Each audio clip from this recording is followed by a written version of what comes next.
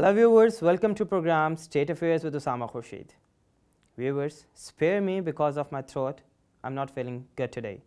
Well, we'll talk about the changing dynamics of Afghanistan today. On one side, Pakistan is fencing the Afghanistan-Pakistan border, whereas Afghanistan's situation is faltering and fumbling because Kabul witnessed deadly blast in last month in which more than 95% died and hundreds got injured. Viewers, let me take you into the past decade. The US invaded Afghanistan back in 2001 when they accused Al-Qaeda of bombing the Twin Towers of New York. Though the tension started between the United States and the de facto head of state of Afghanistan, Mullah Omar, after the destruction of the Buddhas of Bamiyan. Pakistan, as neighboring countries, was one of much importance in that regard. As expected, Pakistan played a very vital role in assisting International Security Assistance Force, as known as ISAF, in killing and capturing the top command of Al-Qaeda. It's been now 17 years the United States invaded Afghanistan. Yet, in a holistic view, the situation is grimmer. The United States has spent some $700 billion on military operations and reconstruction projects in Afghanistan. Yet, it is one of the poorest countries in the world. The social fabric has been deformed as 10 million people live under the poverty line and only 25% of the population is literate. Viewers, let me tell you that Afghanistan has lost more than 31,000 Afghan civilians after the invasion. The number of internally displaced people has exceeded 1.2 million.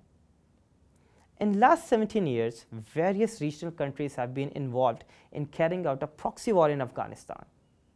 Pakistan arch rival India's external intelligence agency, RAW, has been supporting TTP, Jamaat-ul-Ahrar and Balochistan subnationalist outfits to carry out terror attacks in Pakistan.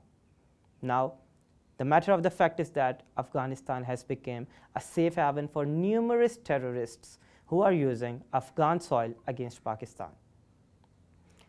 In these contours, last year Pakistan has decided to fence the border after a little skirmish between the Afghan and Pakistani forces. The first phase of the project is likely to be completed by the end of 2018. Which will see the fencing of 432 kilometers at the most critical points along the border. Audience, Pakistan Army has broken the myth that this border is so perilous that it cannot be fenced. United States of America opposed the decision, but Pakistan Army took this decision and started fencing the border. This is the project of strategic significance for Pakistan and stable Afghanistan. The stability in Afghanistan would be key in promoting regional integration and trade for carrying out the energy projects across boundaries. The instability in Afghanistan would jeopardize regional energy projects, affect trade on different routes, and even Kabul won't get multiple benefits from China-Pakistan economic corridor. Viewers, concrete efforts are needed to keep stability in Afghanistan, as continuing violence had robbed the region of immense economic opportunities. Pakistan would benefit the most if there were stability and calm in Afghanistan, and in the same way, it would suffer the most if conflict continued in the country. Now, that would be very surprising for you, but let me tell you that India had poured investment of $2 billion in various projects in Afghanistan, which increased its influence in the country, but Pakistan has not done that much. Pakistan needs to set the soft power elements in Afghanistan society. And as the Afghanistan perspective, Afghanistan wanted that it should be treated as a sovereign country, which decided on its own and what kind of relation it would want with other nations. Well, they're absolutely fine about asking the sovereign status.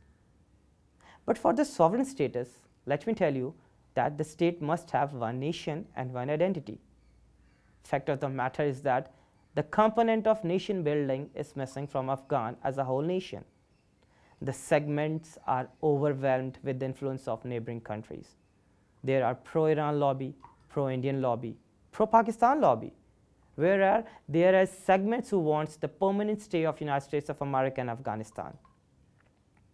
When Afghans have this sense of nation building, then they must ask about the sovereignty, because then they will have the stability, they will have the clear policy, there will be no fragmentation in the society, and their decision would have a say as a nation. The sense of ownership to Afghans for their country will also harness the joint efforts for regional stability. But on the other part of Afghanistan, Kabul should eliminate the rogue elements within its security apparatus in order to ensure that Afghanistan does not remain a sanctuary for terror outfits. This approach will also help Kabul in improving its relation with neighboring countries such as Pakistan, Iran, and India, and will ensure the regional countries do not use Afghan soil for their proxy war. Now let's conclude the topic. The Quadrilateral Coordination Group framework proved to be a success in the past, and therefore it should be revived so that a solution could be reached for resolving the crisis faced by Afghanistan. Delaying tactics regarding negotiations will not help anyone, but will further add misery to the lives of Afghan people who have remained in the turmoil for more than 3 decades. Viewers, and last, let's focus on the international arena. On recent attack in Afghanistan, whose responsibility being claimed by the Afghan Taliban, Trump tweeted that we will not allow the Taliban to win.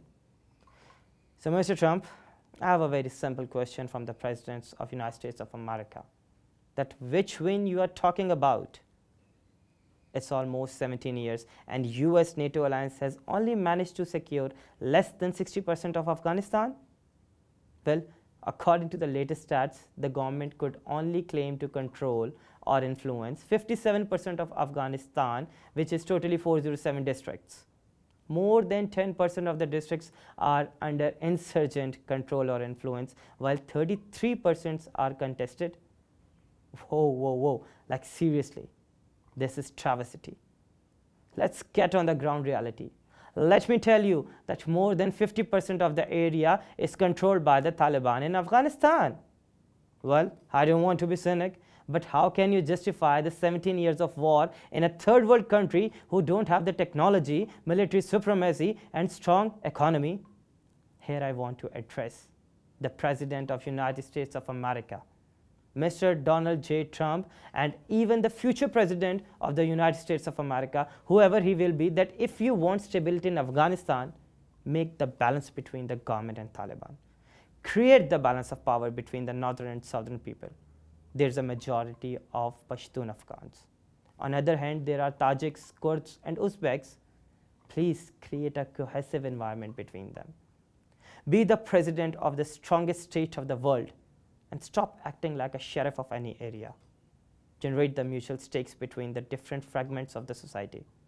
If you think you can stabilize Afghanistan without these things, then I'm sorry. You are living in a dream world. If international powers are serious to resolve the Afghanistan issue, they must generate the stakes of neighboring states in Afghanistan. And the advantages should be relative rather than absolute. That's all for today, viewers. Take care of yourself and your national affairs. Take care. Goodbye.